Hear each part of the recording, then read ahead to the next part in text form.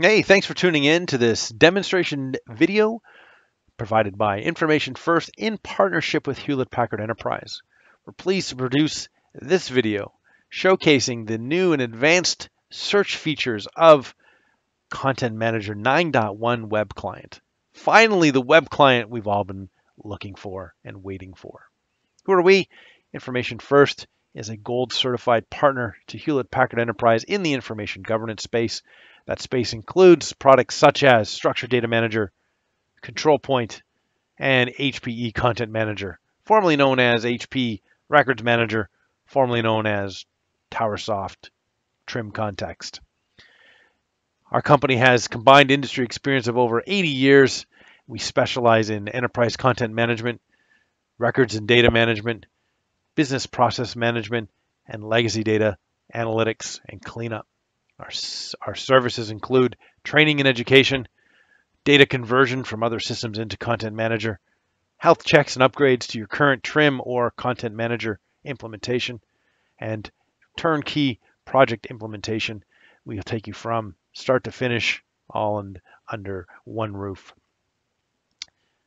We've been asked to put together this video by Hewlett-Packard showcasing some of the new features of the web client. In particular, my interest is finally the web client we've been looking for and some of the more advanced search features built into the product. The ability to build a multi-claused search in the web client, the ability to now access multiple or any number of search forms, and finally the ability to save searches directly from the web client.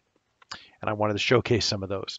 The best way to showcase that for you is to demonstrate it in the desktop client, what we're all used to, and how this is going to work in the desktop client or in the web client going forward. So I'm going to start by opening up Content Manager on the desktop. Let it load here for a moment. And what everybody would probably do if I was doing a search, I got a couple of options. I can go right to my quick search here. You can see the classic, almost cliche search of dugongs. Kick that off, and I get 17 records. So maybe I want to do another search. I might go up to my search ribbon, click on Search Records, title word. Let's say I want to search for records with the word marine in them. And you can see with the Boolean search editor, it's actually building that search criteria for you down here. You can see title word marine, and you click the OK button to execute that search, and we get our 32 records with the title word marine in it.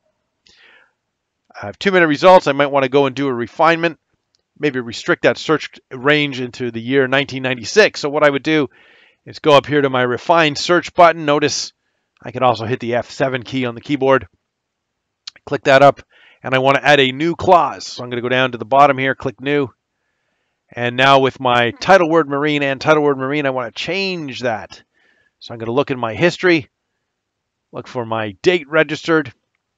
I got to look for any valid search expression, and I'm just going to type in the year 1996. Now notice as I type that and change it down below, the clauses are being modified as well. So we have title word marine, date registered on 1996. Click OK to execute that search, and I get 4 results. Now, we could imagine there's 400 results. I want to refine this search even yet again. I want to say I'm not interested in containers.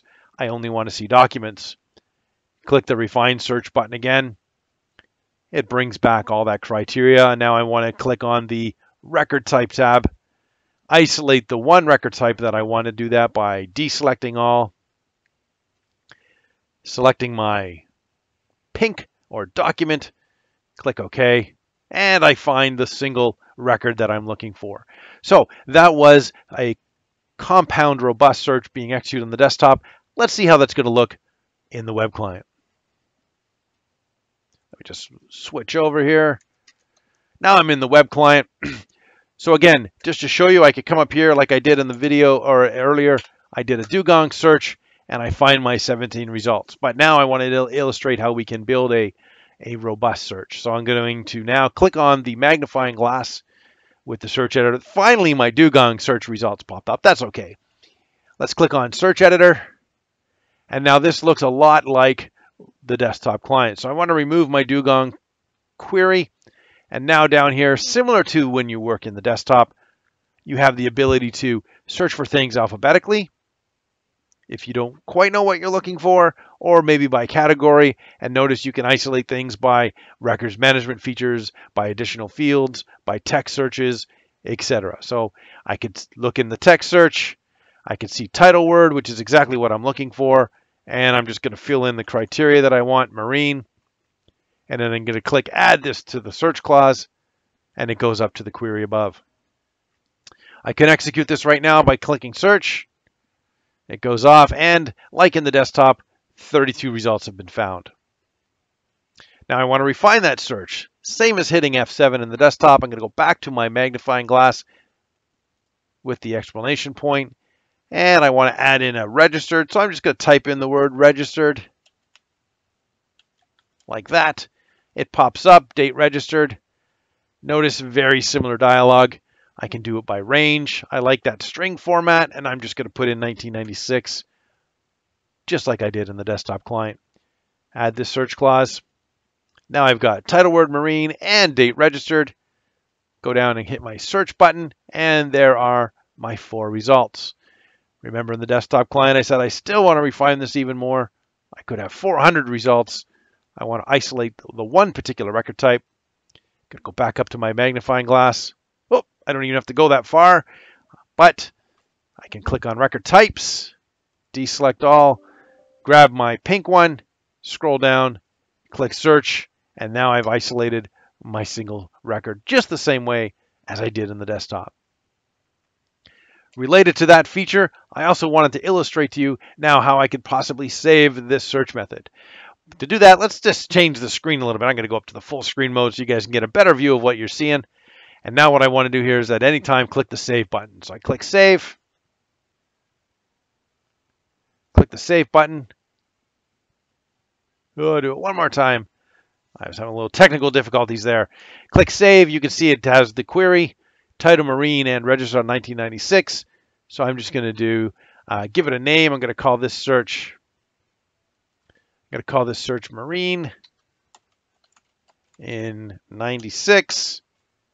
Get a little fancy. I'm going to add this to my favorites, and I'm going to click save. Notice the filter type URI. It is isolating it by record type. Click save. And now what did that do? Well, that added it over here on my save searches now. If I click on that one, I've got marine in 96. And just because I've been playing with this and illustrating it, let's go look at my save searches now. In the desktop client, marine in 96 has been saved. So the ability to save searches from the web client and have it instantly and directly go into your profile in the desktop client as well. The last thing I wanted to talk about was this idea of a multi-field search. So what we could have done if we go to our search for records, at any time we could have changed our editor. Notice this is the Boolean editor, and I want to maybe change this to a multi-field editor. Up come the different fields. So I have the ability with this editor to execute multiple clause searches. So I could put in something like marine here. Whoops, I spelt it wrong. Like that.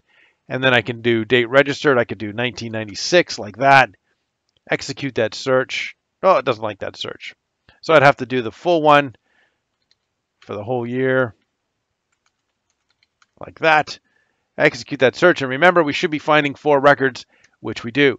A lot of people like that multi-field editor. Well, now with the new web client, we can have these search forms created. So to create a search form, I'm going to do it in the desktop client. Go to my Manage ribbon, click on Search Forms, and I just want to create a new search form. So let's just say I want to isolate a search form or create a search form that only deals with numbers. So I'm going to call this one Numbered Search. Search.